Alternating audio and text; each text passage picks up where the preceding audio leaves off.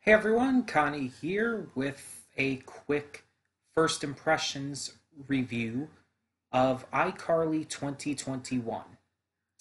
Um, I will be discussing the first episode mostly on here, so if you have not seen the first episode, I would suggest checking it out before this. Um, but just to briefly get into it, I grew up with iCarly. I watched the series, I really enjoyed it. I love the dynamic between the actors. The comedy was really on point, which for a live action comedy sitcom, really, for a younger audience, that was not really that common throughout the years on Disney, on all kinds of various networks when you had those, mostly Disney. But it was really good, and I really enjoyed it. I love Jerry Trainer as Spencer. He was fantastic in Drake and Josh as well. Miranda Cosgrove, definitely one of my favorite actors growing up. Just really loved her in pretty much anything she was in. iCarly, Drake and Josh, School of Rock, she's amazing in. And she's an okay singer too. Not really my kind of music, but um, and so on and so forth with all the different actors and whatnot in it.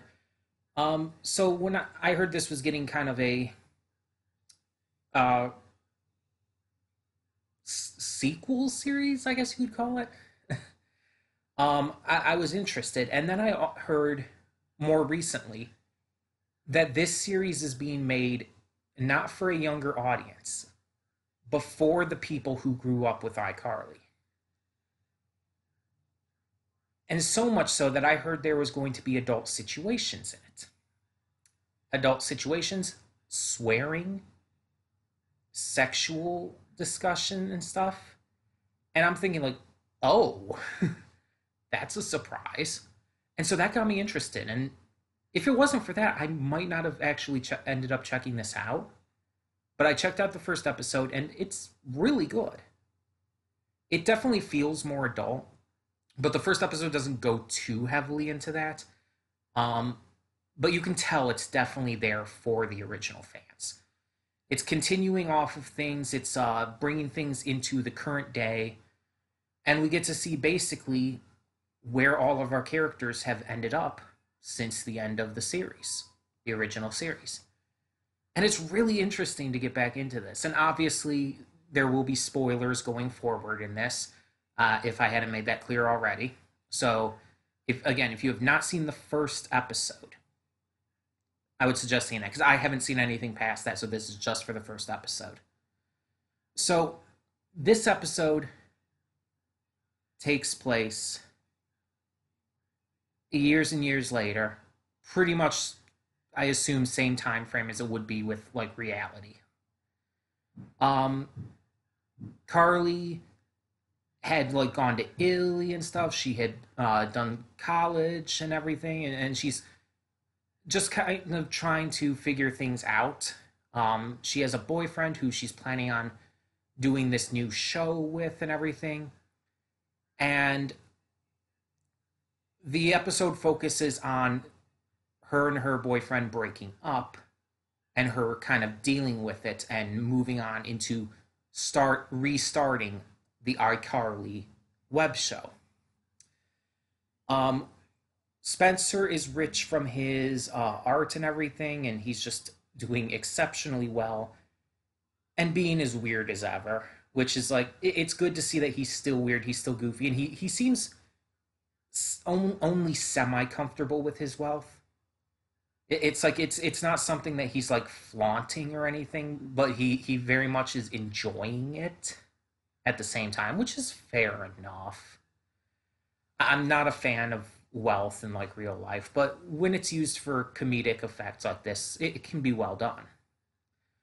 Um, and Freddie is a two-time divorced single father of an adopted daughter who is also a character in this. And I really love that for his character.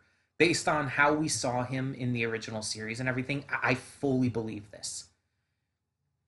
He is a two-time divorcee. He shares custody of his daughter with his ex, but for the sake of the series, I assume we're probably not going to see much of his ex, at least at first.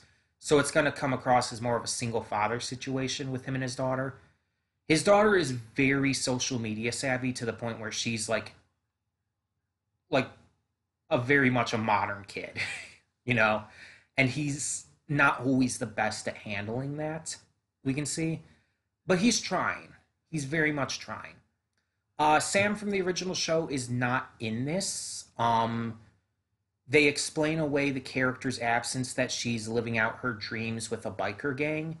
The reason, though, is because Jeanette McCurdy has chosen to leave acting altogether due to having really bad experiences with it and really bad just overall. Um, her life was basically ruined by her acting experiences and everything. And it's a completely, if you look it up and look up all her reasons and everything, it's completely fair. You cannot blame her.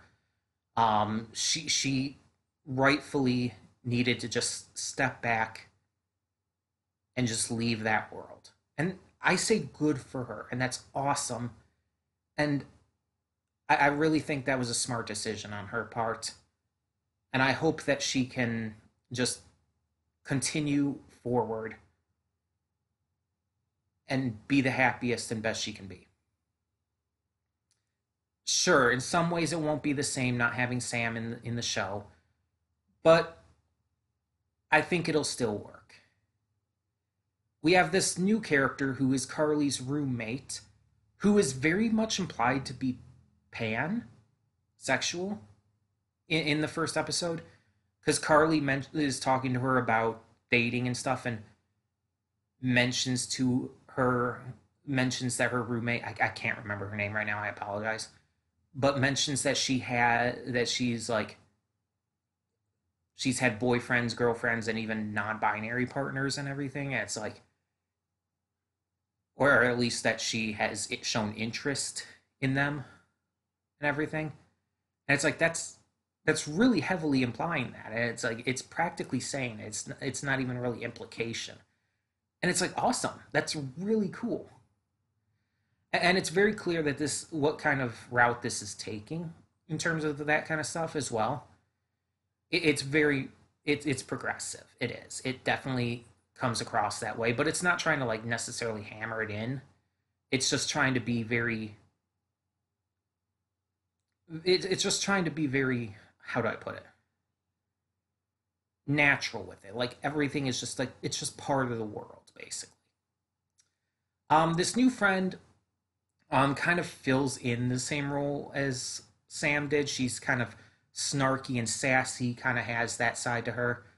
Um, but she definitely brings in a little bit of a spicy edge to the series in the way that Sam did with the original, allowing her to work well off of Miranda Cosgrove and Jerry Trainer and Nathan Kress and all of them. And yeah, just overall, we have the same kind of humor. We have the same kind of just everything. It is iCarly. iCarly is back, but this is for the adults who grew up with the original series. And it's made very clear it's for those people, for those adults. And I like that. I like that we're getting that follow-up series. And because not every time they do a follow-up series like this does it need to also be for kids. And I like that. That's one of the reasons why I like Legend of Korra so much, because it is very much more mature than The Last Airbender. And that's by no means saying The Last Airbender did not tackle mature subjects. It very heavily did, constantly. But it's very clear that Legend of Korra was made to be for a bit of an older audience. It was made for that reason. And then that's very much the same case with this revival of iCarly.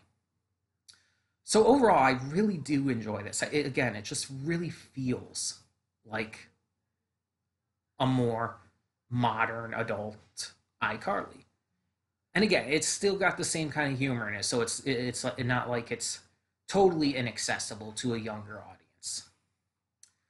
But I would love to hear your thoughts if you've seen the first episode, so tell me in the comments below what you thought. And for now, I'm Connie, and I'm signing off. So see y'all next time.